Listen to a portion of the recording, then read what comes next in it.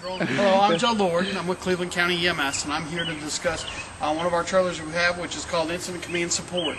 It is for the community here in Cleveland County for support on major incidences, whether it be a fire incident, a rescue operation, or even if we're out looking for a lost child. Cleveland County has been involved for about 9 to 10 years, since about 2000, doing incident support, and we do a lot of things with the EMS and incident management teams. As we have the ability to display large maps, topo maps, electronically. We can put them out in the field, laminate them and everything. We also have the large charts that they use for incident command as far as telling what this one here is a 215, what our operation or planning is going to be. So we have a lot of paperwork and stuff that's also kept here with the incident management team. All of the incident management forms, large computers, small printers, laptops, desks, anything that you would find in a normal office, we're going to have here. And it is all self-sufficient. This truck comes with its own, this trailer comes with its own generator. So our power, air conditioning, lights, everything else, that's all supplied by this trailer. So with chairs and tables in here, it's pretty much a wide open alley for you to actually turn it into a war room if you want. We've got the walls, they're all writable, dry erase markers. They're also magnetic, so I can put magnets up and make those as we fly down the road. All fluorescent lights, again, it's self-sufficient. The silver side over here for electricity, that's just raw power coming from the generator.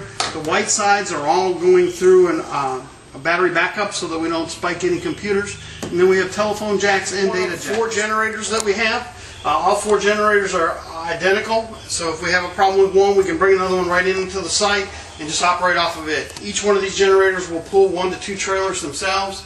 And each one of these cabinets on the top side, I do have televisions that are hooked up, and then we also have DVDs and VCRs for them. And then most of our ground equipment is kept inside the other lower cabinets as far as all our drop cords and things like that that we need to. Alright, this is our newest additional trailer to our fleet. What it's done is made it a lot more mobile for the lumber that we carry for collapsed structure.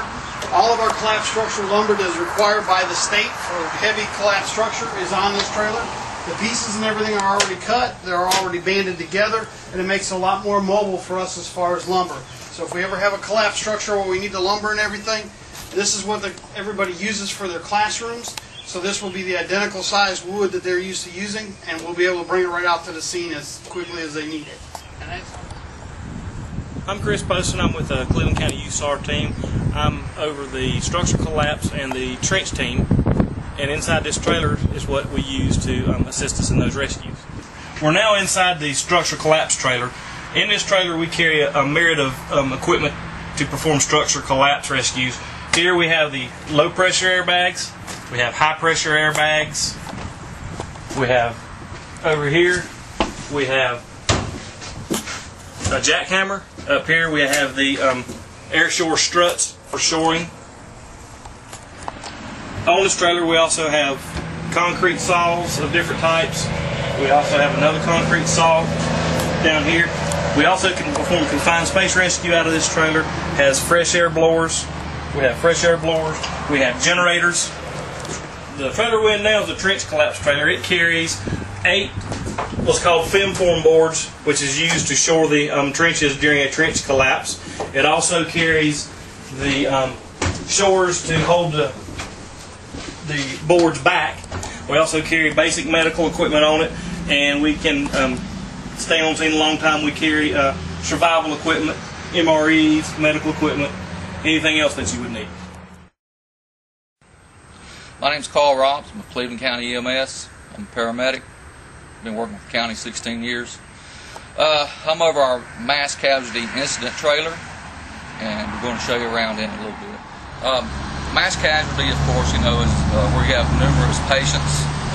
Say, for instance, at a football game here at the high school, say we have a bleacher collapse or something like that.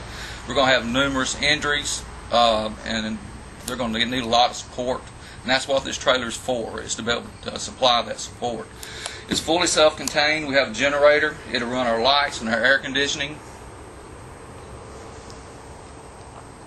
And we have 75 backboards and everything, you know, to go along with it. We have the straps, the head blocks, etc. You know, so we got 75 spinal patients that we can deal with right here. As I said before, we have to go along with the backboards. We have the number of C-collars we need. We have head blocks here in this container. and this one also, and we have our backboard straps here. And of course, as like in any kind of incident, you want to be organized. So here we have our equipment to set up triage system, based on the color code system. We also have this several of these. And what it is where you can set up a line, an O2 line coming off a cascade tank, like we're going to set over here in this corner, and you can set it up. You can actually hook your oxygen mask tubing to this and run it to several patients. This one right here will support 8. You can link these in sequence and set up a little O2 area in your hospital. This is a disposable ventilator. It will ventilate a patient that is not breathing on his own. Over here on this side here, of course, there's nothing there, but we're going to place our O2 system here. It's going to be like a cascade system. We're going to have a rack built for the small cylinder bottles, and we're going to have regulators on those bottles so they'll be quickly accessed. Exercise and events. We started attending events here with Cleveland County. 1996 was the first one that Cleveland County went out on, and that was the Summer Olympics. We sent somewhere around 10 to 15 people for a couple of weeks. Since then, twice a year we do search and rescue exercises. In 2004 we did the back-to-back hurricanes and flooding up in western North Carolina. We drill quarterly with the North Carolina Heart Association, which is Hilo Aquatic Rescue Team, and we work as their all-hazard incident management team. We've been to the 2008 Hyde fires that they had out on the East Coast, and just in the past 30 days for drills, the MDMS Charlotte drill that they had, Biltmore SAR exercise we just did last weekend, Tabletop Western North Carolina Health Department for an outbreak, and then we just recently completed a manhunt down in number 1 Township this week. Anyone that's interested can join. Our website is ccncems.com or apply at www.servenc.org. Sign up as Cleveland County SMAT 3. Applications for the special teams are located in the back if you're interested in becoming a local member. We'll have all the stuff on the back tables, including all of the reviews of the trailers and everything we have today available, so that you can look and see what kind of resources are available to you from Cleveland County. And I appreciate it.